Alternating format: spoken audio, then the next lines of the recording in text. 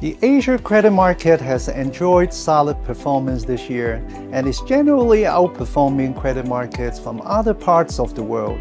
Asia's favorable macro dynamics, China's ongoing policy support, and the global easing cycle are some of the factors which continue to provide a positive environment for Asian bonds. Asia credit's resilience was most recently demonstrated during the turmoil that suddenly swept through global markets in July and August.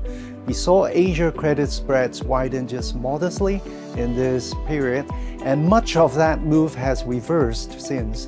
This perhaps solidifies the case for allocating to Asia bonds to achieve diversification benefits, particularly against an environment where developed economies like the US are seeing growth momentum fade. Despite the downward move in global bond yields year to date, Asia dollar bond valuations still look compelling. Modest supply combined with healthy local demand, such as that from Chinese investors, has created a favorable technical dynamic for the Asia credit market.